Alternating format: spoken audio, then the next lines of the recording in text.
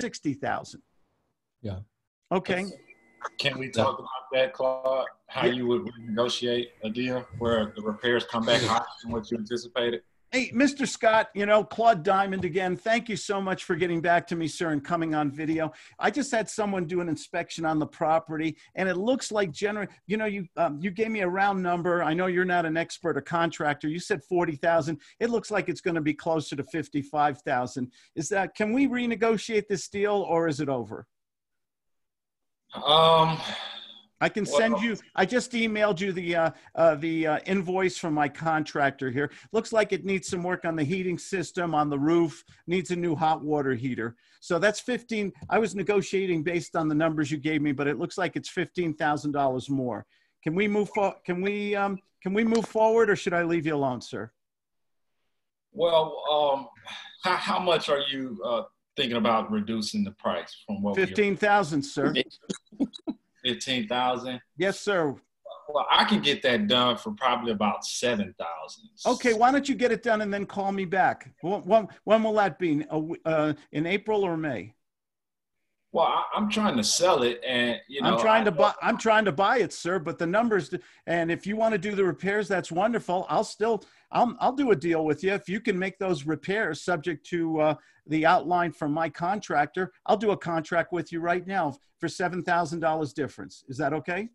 Mm-hmm. So you're 15,000. I do the repair. Nah, I was hoping to get that full amount. Well, I was hoping to be 6'2", but God made me 5'8". What are you gonna do? Yeah, okay. Are you sure, sir? You know what, sir? I really enjoy doing business with you. But once I get off this phone, that's it. My offer is off the table. Are you sure I don't want you to have regrets when I get off this phone. Are you sure this is what you want to do? Is the phone ringing off the hook during this pandemic with offers like I'm making? No, I've had some offers, but nobody's gotten back to me. You're the only one that's gotten back to me. You want me to tell you the truth or just make you feel good before I leave? Tell me the truth. If you and I don't do a deal right now, you're probably making one of the greatest financial mistakes in real estate you ever did. Are you sure this is the way you want to go? Well, I didn't expect to have a $15,000 haircut.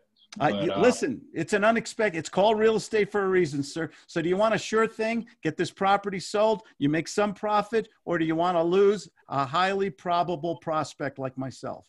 You decide, sir. Oh, you know what?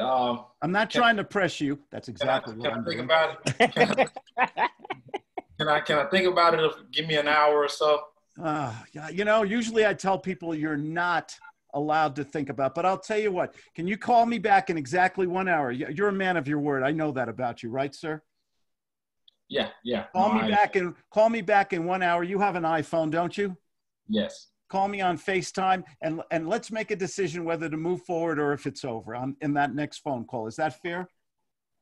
That's fair. Talk to you in 1 hour. Bye-bye. Bye-bye. Boom. I call it guts for a reason.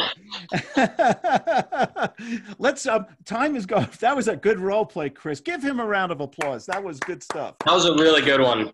That was a good one. I'm glad we're recording this. I want to switch gears real fast, guys. I made up a little mind map here.